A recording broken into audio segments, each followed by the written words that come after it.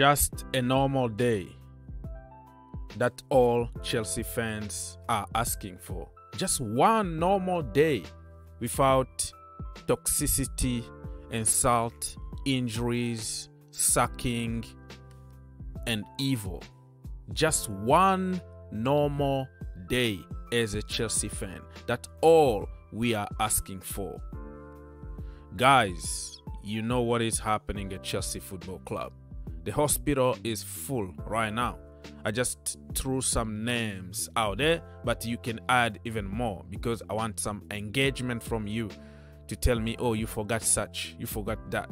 You know, strategy. It's YouTube, right? So I'm gonna forget some names here on purpose so you can add, because you can always find something in the Chelsea team. Injuries now: Kante out, Ben out, Reece out, Wesley, Fofana out, Kepa Arrizabalaga out. And we have a long waiting list.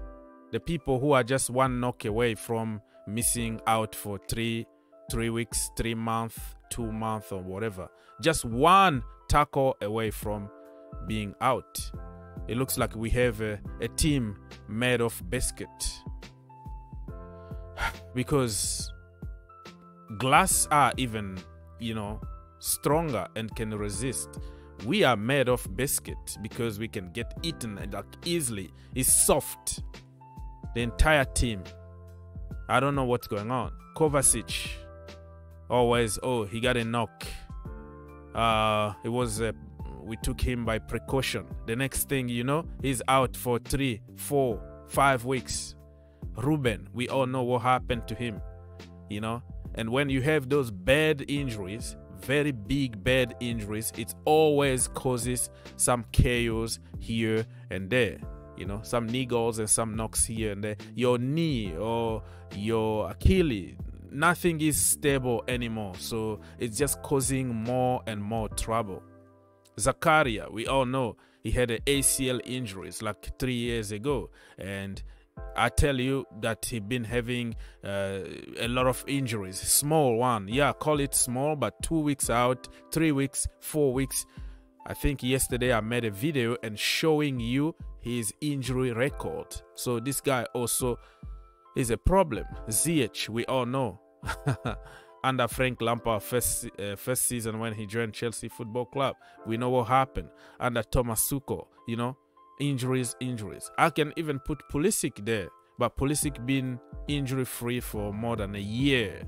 But in our mind, it's gonna remain as he's injury-prone and he's one tackle away from getting injured. But I'm trying just to make a point here that we don't know what is happening. Why always us? Why are we cursed to this level?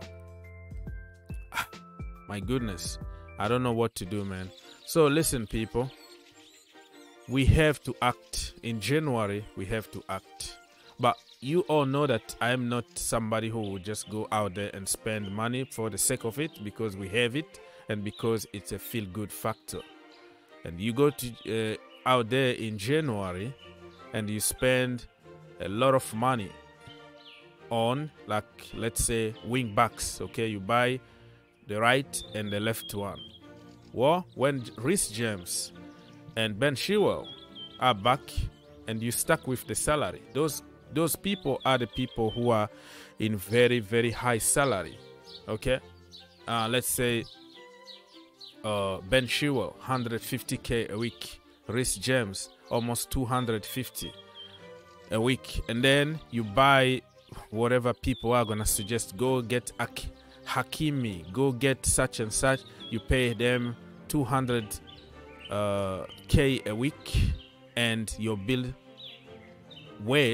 wage bill is so high, and you don't even know what to do when everybody is fit. So we have to troubleshoot before going out there and spending money for the sake of it, because it makes us looks good, and it's a feel-good factor. So for me, I will assess what we got already, and then we can prepare for summer, because in January everybody knows how expensive players are. So potential replacement, you can recall Jan Madsen, you know, from the championship. Juan Castillo actually still in the academy, but he's old now. He's like 21 or 22 years old. But, you know, years ago, he was one of the brightest kids from the academy. I don't know if we can use him. From the academy, we have Lewis Hall. Remember last season, he was playing as a left back / full back. And this year, he's been changed position. He's playing more in the midfield. But the kid is very good from that position here. He's still a kid, like 18 years old. But listen, the young, the elite, and all the big names, they started at a very young age. Age is just a number. And this has nothing to do with like wing backs or whatever. I'm thinking that in January, Chelsea should recall certain players. You know, this is in general, nothing to do with injuries. But Levi Colwill is not having playing time now at Brighton because somebody who wanted him just left the team. Ethan Ampadu also we haven't really heard more about him. So if they come to Chelsea, I think they can have more playing time under a manager who is ready to develop players, you know, who care about development, and they can be developed better. Ethan Ampadu from the midfield and also from the centre-back position. We know that we are like one injury away from a big crisis in the defense. Thiago Silva is 120 years old. He is like very tired at the moment, and if he got an injury, it's going to be a disaster. Koulibaly just came back from an injury. We have so many players just like one injury away from or one tackle away from a bad injury. So we need to think about what we do in January. Let me know, what do you think about our January transfer window? Should we like focus on buying or focus on coaching and improving what we got while we are waiting for summer to make the final decision? Last season, when we were suffering in the same positions, we wanted to recall Emerson Palmieri, and it didn't work out. And then we went for Kennedy from Brazil, and we know that he came back just to sit on the bench and collect his paycheck. And people suggested that we go for Lucas Digne, we go for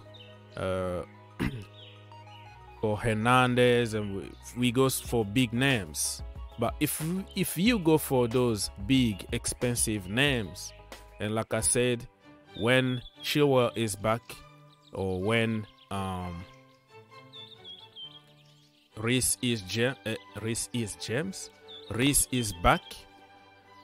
James is back, and then what are you gonna do with the players that you bought and you pay crazy amount of money?